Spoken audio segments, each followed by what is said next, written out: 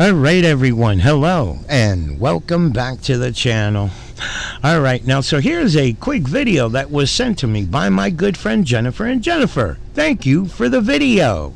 Now the video is of a frauditor who I honestly thought was out the picture a long time ago. But oh boy was I wrong. Now the frauditor in question is Kidman. Katie Kidman. Now keep in mind guys that I have much respect for seniors, much respect for females, but when it comes to this one here, she has no respect for the public.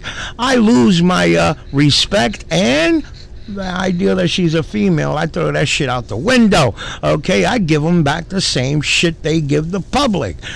They treat the public like shit, I'm gonna treat them like shit. Now again, with this Katie Kidman, if you're familiar with her videos, okay, she was arrested numerous times at schools, damn it, which I've mentioned in many of my videos. These knuckleheads that want to go to extreme locations because they know they're gonna get the views. Okay, schools, they should know, is off limits, damn it. You don't harass or go aim your cell phone at people's kids. There are people out there, let's just say, that are willing to take matters into their own hands. And I'm at that point, guys, that I agree with it, okay? Because as we all know, these knuckleheads, they get arrested, they do a couple of months or whatever the case may be, and they're right back at the same bullshit, okay? It's either give them a few years or do something to the extreme that's going to make them think twice about doing this bullcrap, okay? Now, again, I say with this lady here that, in my opinion, she's frauditing to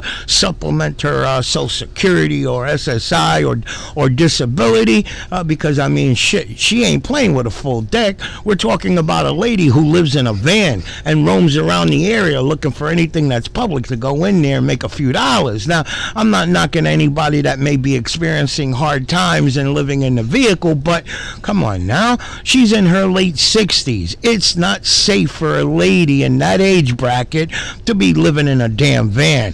Not to mention the fact that she looks for anything public to go in there, harass people, get people riled up so that she could throw them on your social media, okay? Again, I say there are people out there that don't play by the rules, and I'm at that point, guys, that I agree with it, because the law, it just, sometimes it just doesn't work. But here she uploaded this video yesterday, her interaction with her probation officer, which I found very interesting.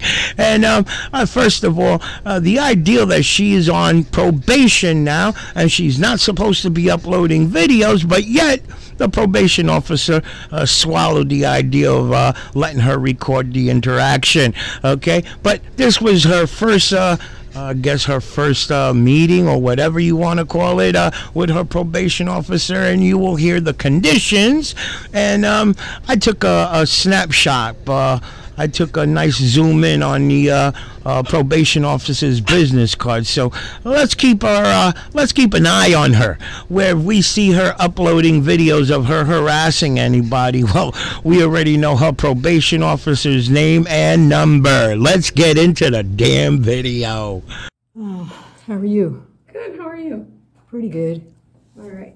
So Miss Carrillo, I'm just gonna go, you've just been sentenced to probation. We don't usually record these, so we have to check a little bit, but for today, as long as everything's fine, you're good. Okay, thank you. Perfect. So, like I said, I'm Miss Carrillo. I usually do the misdemeanor intakes, so you are going to be assigned to me at the beginning. Okay. So today, all I'm going to do is just give you an appointment card for our next appointment. Okay. But I'm going to go over because I couldn't fill out the papers because I lost my glasses at the courthouse. Okay. So I have to go get some so I can see and fill this out. Perfect. Yeah. So when you come for your appointment with me? Yes. I put it out for Tuesday. So the 13th, which is Tuesday at 3 p.m. Is that okay? Tuesday next week? Yes, next week. Okay. 13th. Yes. Okay, so that day, can you bring that form with you? Yes. Okay, perfect. Perfect. So I'm going to go over some of the important terms. When we have our intake appointment, I'll go over everything in detail, and then I'm actually going to have you sign a few forms, okay? But as of right now, let's just go over the important ones, which is term number 10. Do not harm, threaten, molest, or annoy anyone or have any contact, especially with Aaron Josie. And then term number 29. stay away at least 100 yards from all Santa Maria and Lompoc schools / district offices. Don't upload videos with minors / schools. And then 30, Cal ECPA waiver. Leave any public place when asked to leave by employee or official. Don't upload videos. So just remember those terms. Like I said, when we meet again on Tuesday, we'll go over in detail a few more things, and then we'll go from there. Okay. Okay, perfect. So I'm going to give you my appointment card. It has my name.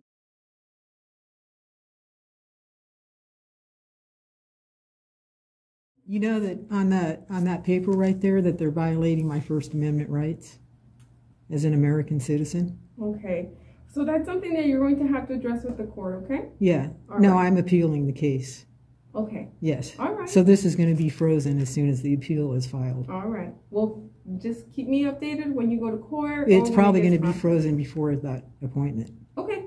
If it happens, just give me a call and let me know. Okay? So my number's on there. But as of now, these are the terms that you have. Okay? Yes, ma'am. Perfect. Yeah. So let me just confirm with you before you leave. Your place of residence, where is it? In my van. Okay. Do you just park it depending wherever? Yeah. Okay. Yeah, So, I mean, I travel around. I'm a First Amendment auditor, but the judge is stopping me from practicing my First Amendment rights. So okay. basically, I usually drive around from all over the country. Okay. From South Carolina to Florida to California. But they arrested me here for doing my job as an investigative reporter. Okay. On a public sidewalk, so I'm stuck here now and I'm no longer allowed to do my job. All right. So with everything that you believe that with your case, you're going to have to address that with your attorney. Because what happens is now that you are on probation, we have these terms that we have to ensure for the court that you're following, okay? But so in regards to your place of residence, if you don't have stable place of residence, then every night you have to call me and let me know where you park. Because that's how we have to make sure that we stay in contact. So if you find some stability, let's say that you park somewhere for about a good week, or if you stay somewhere for a week, that's perfect. Then you just let me know, hey, I'm going to be here for a week, and then you don't have to call me. Are you adding that to my thing over there? No, it's just how I need to have your report, because you do have a... That would be impossible, because your police officers here stop me, and I park somewhere, they give me a ticket, they make me move. I'd be calling you 2 or 3 times a night, so if you don't mind that. No, I don't mind. And then your number is this number that you listed? And basically, I park in the middle of nowhere, so I don't know how I'm going to be able to tell you an address or where I'm at, or, I mean... Yeah. Well, just do your so what best. you guys are asking me to do is basically park my van in a corner somewhere and hide inside of it. Don't get out. Don't do my job. Don't report anything. Don't investigate anybody that's corrupted or doing things wrong to children, and just let all that stuff go and let them continue. No, I'm asking you. That's what this paper is telling me to to do. Okay, so if you have any issues with any terms, just make sure you talk to your attorney. I'm just letting you know that we need to know if you change your place of residence. So that's what we're addressing. I don't have a residence, so it can't, Yeah, it that's can't what we be have to changed. talk about And it's our- impossible for me to tell you where I park every night, so Okay, I won't be we'll doing. have to address I won't that be with able the to court. do that. Okay, we'll All have to right. address that with the court. Okay. All right, so let me jump in here real quick, whereas I find it funny, all this debating that she's having here with the probation officer. Why didn't she debate with the judge when the judge was sentencing her and throwing it at her, hey, you can't do this and you can't do that and you can't upload videos and so on? Why didn't you all debate it with the judge right there on the spot? Okay, because I think we all know a lot of these frauditors, they know you talk shit to a judge, judges has that power to put you away. But no, you're going to debate with a probation officer, which they also have that right to revoke your probation and throw you in the slammer. But come on now, you're violating her rights because she can't go out there and record people. And the idea that she uses the word investigate, she calls herself Betty Buttcrack or some shit like that.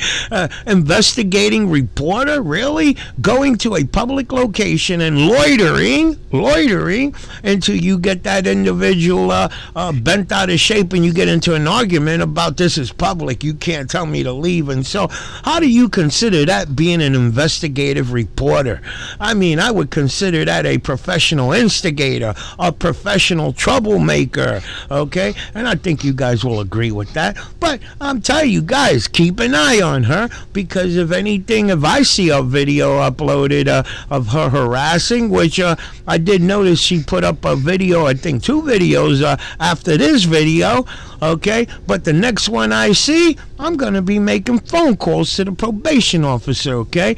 Okay, she may be implying that she's going to appeal the process and so on, but hell with that, okay? This lady needs to be put away for a while. Hey, let me know your thoughts on the video, guys, and I'll see you in the next one. Anyways. You guys made me homeless, so if you want me to have a permanent residence somewhere, maybe you should contact... We can help you with housing. We can help you with housing. Oh, we'll talk about that at our... I've been asking them about that for the last, what, 11 years? Okay, we can definitely help you with housing. We'll look into it. And I can definitely go over that at our intake. Just to confirm your because phone my number. public defender told me he was going to help me with that too. And, oh, good. And he forgot already. So I hope you don't forget. No, I won't. So just to confirm your telephone number, is this 213? Yeah. You got cut off right here. All right. So how can you help me with housing? We have housing services. I'll give you a referral and all that stuff. Oh, no. I've been through all of that already. They don't help you with anything. I thought you said you were going to do something directly. With housing? That's how we work with the housing. You give somebody a phone number? No, a referral. A referral? Yeah. To somewhere that doesn't do anything for the person? No, they do. I've been to all those places. Okay. I put my name on their list. I've gone to them. These are probation places, so it's not the same. It's different. It's different? Mm-hmm. This is for people that are on probation. We work with them. Oh. Okay. Okay. All right. So thank you for coming in and reporting as directed. Don't forget to complete your adult information sheet and bring it in with you to your appointment. Okay. And then I will talk to you in about a week. Okay. Do you have any questions as of now? No, I don't. Right. Thank you very much. Of course. You're Marina